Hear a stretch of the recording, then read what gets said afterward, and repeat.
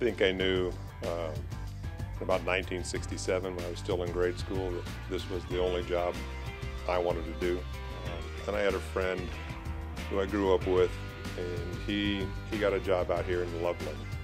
And he told me about some of the other cities, and so I looked for the opportunities, and my wife and I decided this would be a good place to move to. So I applied with Aurora and a few other departments out here.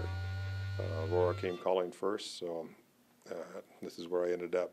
I think the nice thing about police work is, everybody starts in the same place. It's you start in the academy and you go to patrol, and so I did my time in patrol on graveyard shift. Then I had an opportunity to work out of the academy for about 3 years. My primary function there was producing training videos.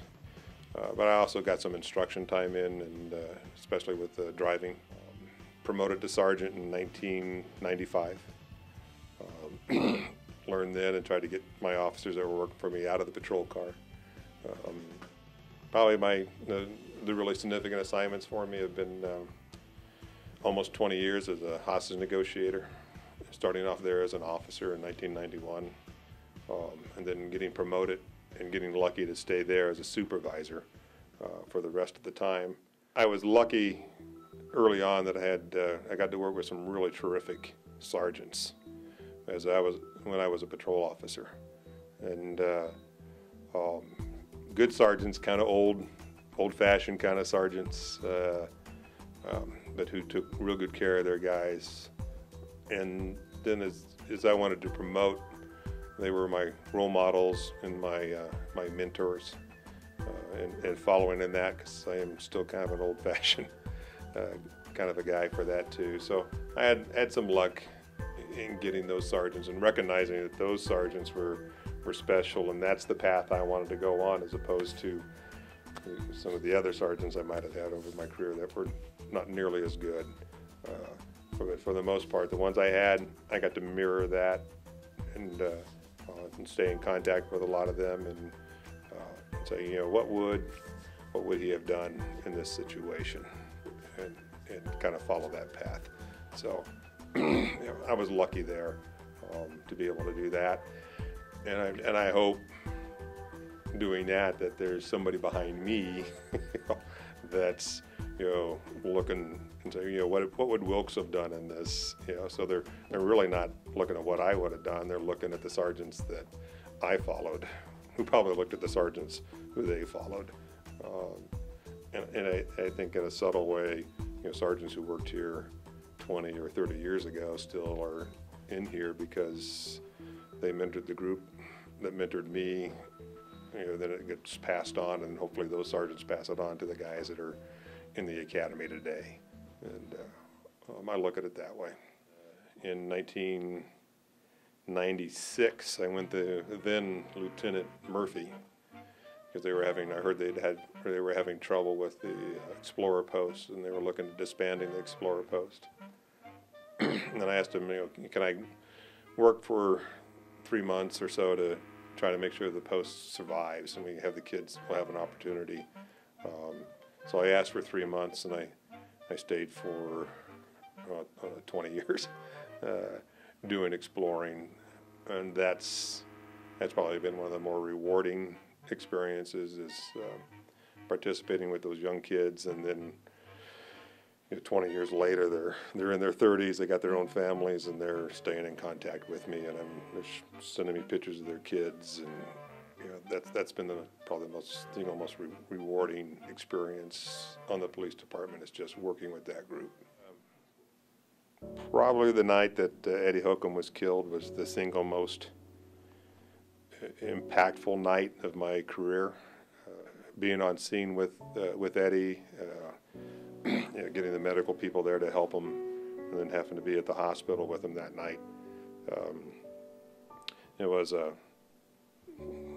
difficult night.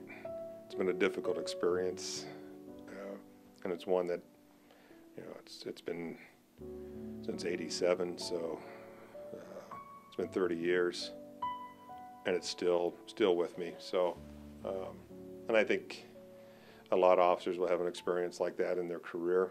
And not everybody perhaps, but a lot of us will, where that's, you know, something that, I mean, it was critical. I knew it was critical. It was something I hadn't faced before. So it was the single most impactful night of my career. Probably for the rest of my life, I'll have that. Yeah. But in this career, keep in mind that you're going to deal with a lot of bad people, sketchy people, and that's going to taint you a little bit. And not everybody's a bad guy.